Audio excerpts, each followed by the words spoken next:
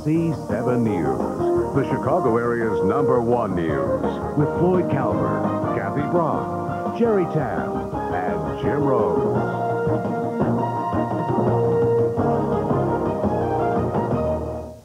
The verdict was guilty.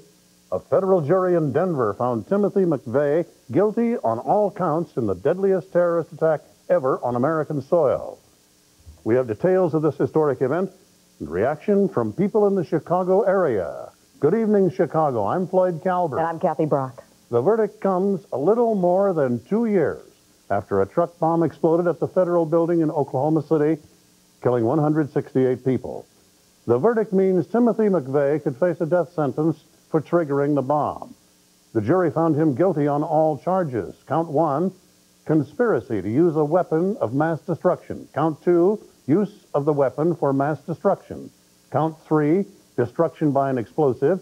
And counts 4 through 11, 8 counts of first-degree murder representing the federal agents who died. The jury returns to the court on Wednesday to determine what sentence to levy on McVeigh for his crimes. The effect of that deadly blast on April 19th, 1995 rippled across the country. It was a day of shock, sorrow, and anger. Here in Chicago tonight, strong reaction to the McVeigh verdict. ABC's Kent Ninemia is live on the loop with more on the story tonight. Kent. Kathy, as soon as that verdict was read, people started voicing their opinions about it. It happened down here on the streets of Chicago, and especially on talk radio, where an overwhelming number of people who called in were in support of the verdict. Take him in his chair out to the parking lot, bunch of dynamite underneath, and blow him up.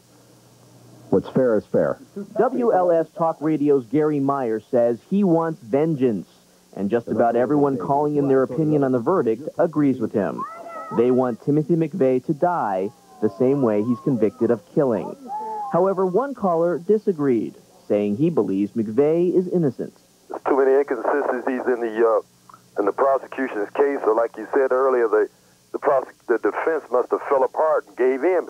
And there are those who believe McVeigh is guilty, but don't want him put to death. It's unfortunate that there's so much a sense of such vengeance on all the people that were involved, the victims, whatever. And I know that they probably feel that he does deserve the death penalty, but I don't think it's right to kill anybody. I think life imprisonment. But the vast majority of people we're hearing from this afternoon want to see Timothy McVeigh executed.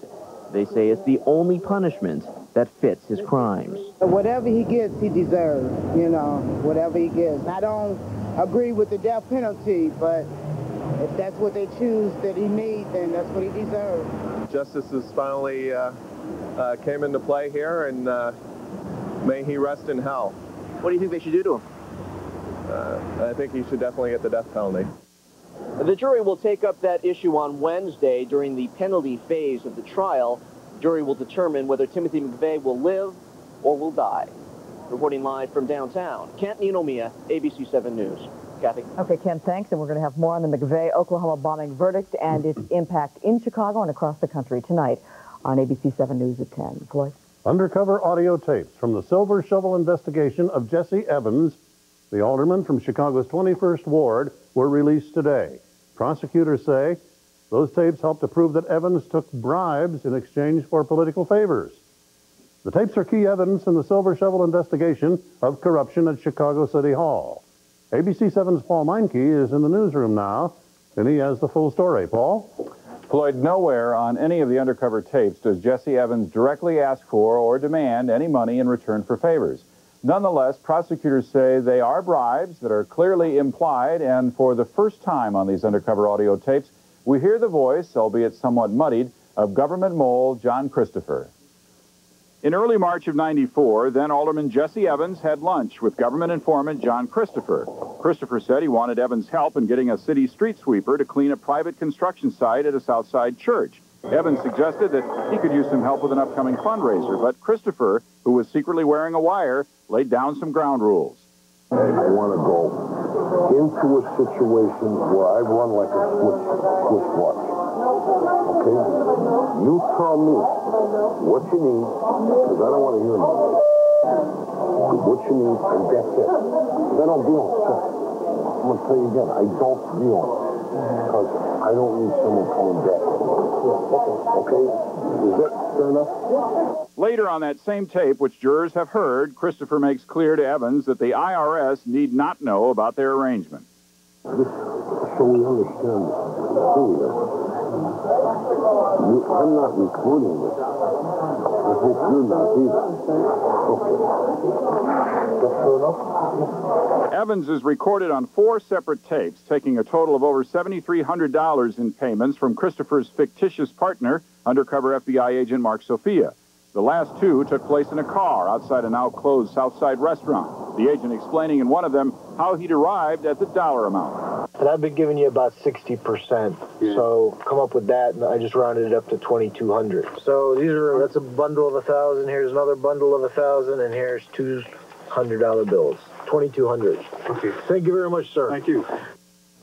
Evans has insisted that he accepted money, but only as contributions to his political campaign and ward funds. Although the audio tapes of the secret recordings have been released, the judge in the case has declined to release similar undercover videotapes, at least until tomorrow, giving Evans' lawyer a chance to ask the appeals court to block their publication. Live in the newsroom, Paul Meinke, ABC 7 News. Kathy? Okay, Paul, thanks. Police tonight have arrested a man and charged him with murder in the brutal car hijacking that happened last week. It started on Thursday at a Southside strip mall. 22-year-old Granato Brown and 2 accomplices allegedly trying to rob Joseph Jones and a friend. Police say the victims were then forced into Jones' Chevy Blazer. Then there was a 5-car crash on Lakeshore Drive after Jones tried to grab the wheel of that vehicle. Brown allegedly shot and killed Jones when he tried to escape. Brown was arrested when he sought treatment for his injuries. Police say that he's given a partial confession. In court today, Brown was denied bond. His accomplices are still on the loose tonight. Summertime, if and when it gets here, means lakefront festivals and lakefront traffic jams. But a new study suggests ways to ease the congestion. The study comes from the Chicago Department of Transportation. It has designated 5 summer weekends as traffic red alert days. The lakefront has been so popular in recent years that it's caused some access problems. And the plan is really focused on helping people get to the lakefront and enjoy all the various activities. The proposals include bus-only lanes on Columbus Drive, linking the museums to the loop. Highway advisory radio would update traffic conditions. An underground walkway would connect Buckingham Fountain to the lakefront. And trolley-style shuttle buses would move people around the museum campus. Public hearings on the proposals set to begin in 3 to 4 weeks. Legend grew a little larger last night. Later on in sports, the Bulls and the fans today still talking about the shot that jolted the Jazz. Next, a live report from Utah on tough times for a Jazz fan named Michael Jordan.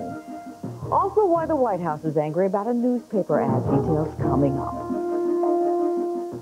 At the Men's Warehouse, what makes our Big and Tall programs unusual is the prices.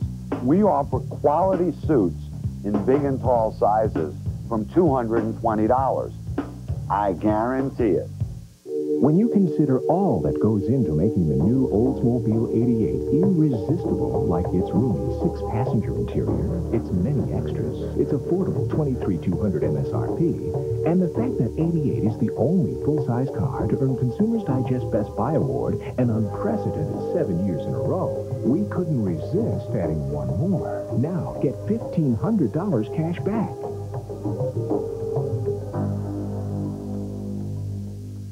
Today I got stuck at the office again. I came to Dominic's, to their chef's collection. Everything is fresh and it's like homemade. I am going to get the oven roasted vegetables. And they put rosemary and garlic in it. Then I'm going to add the gorgonzola ribbon pasta made with walnuts and dried cherries. And everybody thinks I did it. The chef's collection, plus aisles of fresh values. Only at Dominic's for people who know their food. That's my goal in life, to never have to run and cook anymore. Cancer has changed my life. A few years ago, I was diagnosed with a rare form of leukemia and told that I had little chance of survival.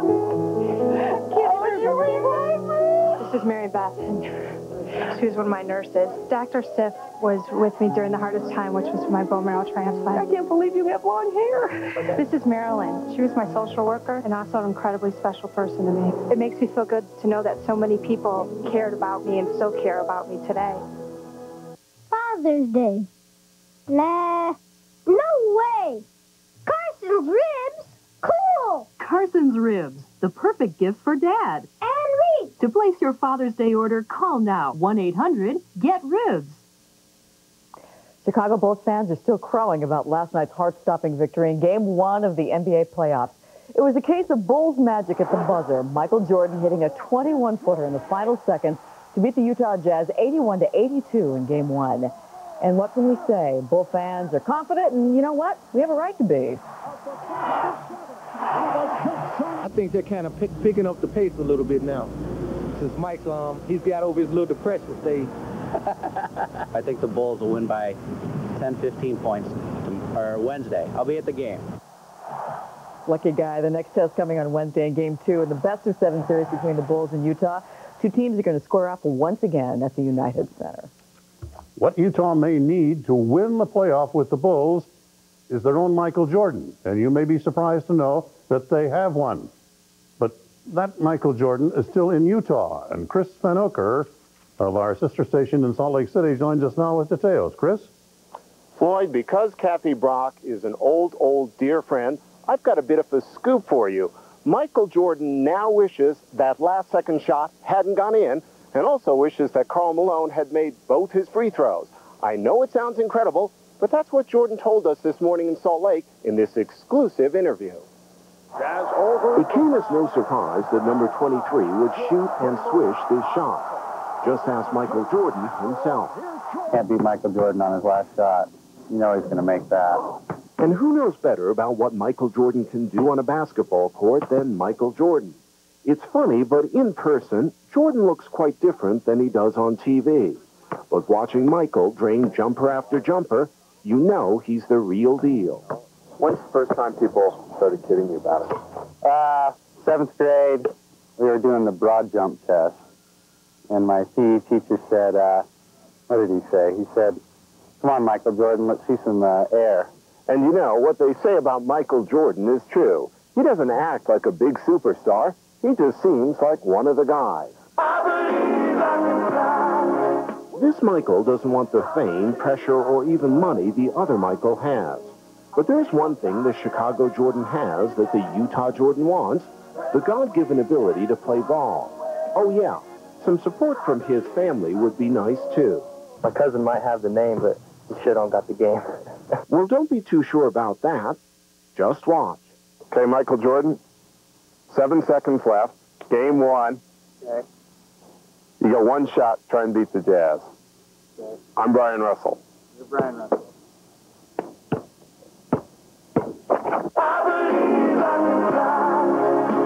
But what did you expect? After all, he is Michael Jordan.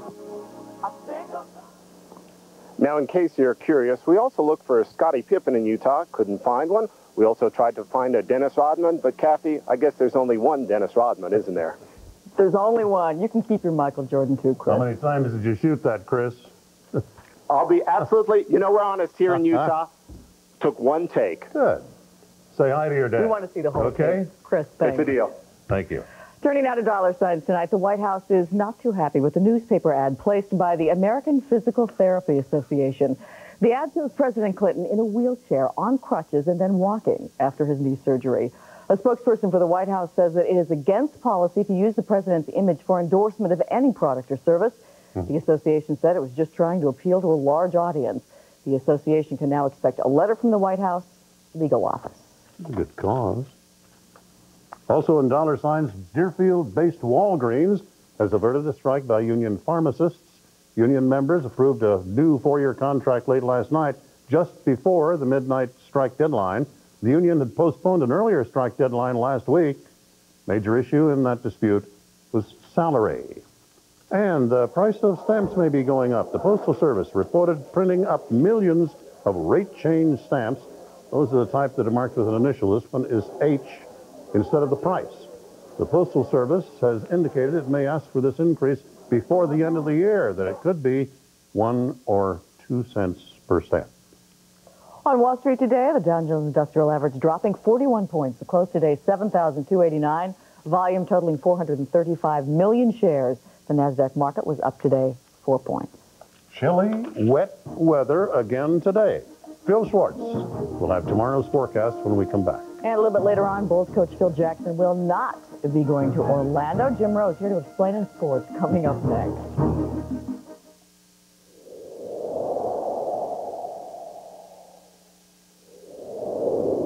If you've been diagnosed with asthma, you may be eligible to participate in a research study for a currently available asthma medication. Participants will not be asked to discontinue their current asthma therapy. Call Asthma Research Associates, 1-800-RESEARCH. There's a place where a waterfall dazzles as the most celebrated in the world. And a place where you can get lost in the beat of the world's largest Caribbean festival. There's a place that will lure you with the most lakes in the world. It's here in Ontario, Canada. It's waiting for you, just a few hours away. Discover Ontario this summer. Call today for your free vacation planning kit. A customer in Chicago writes, my neighbor and I live in identical townhouses. Last summer, we both kept our thermostats at 74 degrees, but his electric bill was always lower. What gives? Well, maybe your neighbor had his air conditioner tuned up in the spring. That could save up to 20% on energy costs. This year, why not get your air conditioners tuned at the same time? That might be a real nice way to bring neighbors together. For more energy answers, call ComEd. Hard work will never be enough. If you expect to have money for children, college, and retirement, you'll need to invest. Just like everything else, you'll want to do it well. Find a smart financial consultant that you can talk to, one that can help you plan a strategy and then stick to it. The important thing is to start early. Today would be fine. Smith Barney. They make money the old-fashioned way. They earn it. Jerry's taking the day off, so Schwartz here with the weather. When is this ever going to improve? If this just keeps going and going and going. It's going to... Yeah, it is a plot. Well, summer's not coming this year. Salt Lake City people. They're the ones responsible. They've jinxed our weather. They'll get theirs. We are going to see an improvement in the weather, especially as we head into the day tomorrow. We'll see more and more in the way of sunshine, but temperature's still a little bit below normal, but finally getting back into the 70s. Today, we did see some rain, especially this morning. Some of it rather significant, like Glencoe coming in with over a half an inch, Valparaiso about 7/10 of an inch.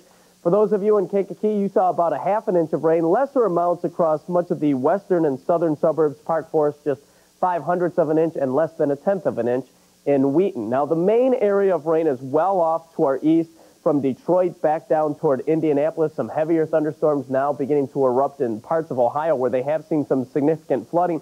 So most of the shower activity is over, but we're still going to have to contend with the cloud cover for probably about the next 12 hours or so. You can see how the clouds are actually backing up from the east toward the west, but you get west of a line from Moline to Rockford to Milwaukee. Skies are clear, and where their skies are clear, temperatures are significantly warmer, like 79 in Minneapolis and 78 in Des Moines compared to our 65 degrees, which is as warm as we have been for the entire day. Right along the lakefront with the breeze coming in off the lake, 55 degrees right now, 61 at Midway, and 64 degrees in Aurora. Relative humidity, 78%. We have a northeast wind at 10, gusting as high as 22.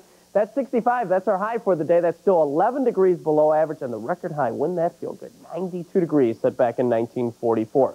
All right, the area of rain that has been just hanging around here for the past day or so is finally going to move a little bit farther to the east. Now, that's going to allow for some sunshine during the day tomorrow and more sunshine as we head into Wednesday. This system stalls out, and I think most of the showers and storms with that will also stay back to our west, so at least 3 dry days coming up beginning with tomorrow. High temperatures tomorrow getting into the 70s, 60s along the lake. You can see the 80s holding just off to our west. No 80s in this forecast, but at least we'll see some 70s. Few showers this evening, lower 50s along the lake, mid-60s inland, lows tonight near 50. The showers will end, and then the skies start to clear tomorrow. Warmer, still cool, though, along the lakefront. A high temperature near 70 degrees, 73 degrees on Wednesday. Matter of fact, lower 70s for much of this upcoming week. Maybe some showers late Friday, but significantly cooler still along the lakefront. So definitely better than what we saw today, but still below average. These are already 60s there. Trouble is, Taft is coming back tomorrow, and he'll tear that all up. Well, I hope not. I hope not, Tear too. up and headed higher. Phil, thanks. You bet. Breaking story tonight, investigators on the scene of an accident at the South Shore commuter station that has left a woman critically injured. It happened about 5:15. A 38-year-old woman somehow became trapped between a train and the platform at the East Randolph Street station. We understand she is in critical condition tonight and is at this hour in surgery at Northwestern Hospital. We cannot tell you exactly what kind of injuries she sustained. Her name is not being released. Alan Kraszewski's in the newsroom to preview what's coming up in the news at 10 o'clock tonight. Floyd and Kathy, coming up on our news after tonight's World Music Awards, there's a new study out on breastfeeding, how it can protect babies from some common health problems. Plus, Diana's dresses on the auction block, what they're likely to go for. Join Diane Burns and me tonight at 10. Kathy, Floyd? That she paid for him. Alan, thank you. Bulls getting ready for Wednesday night's stop on the road to the ring. And a big finish for the Golden Bear at his Memorial Golf Tournament. Jim Rose with sports next.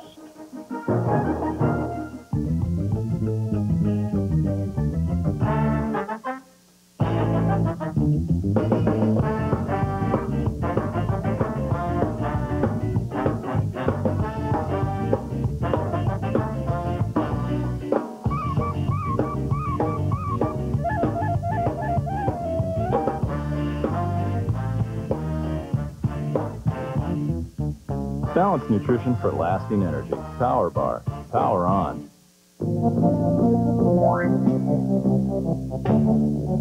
We all inhabit a place that frankly gets on our nerves. We gotta get out of that place. And a celebrity cruise can get us out of that place.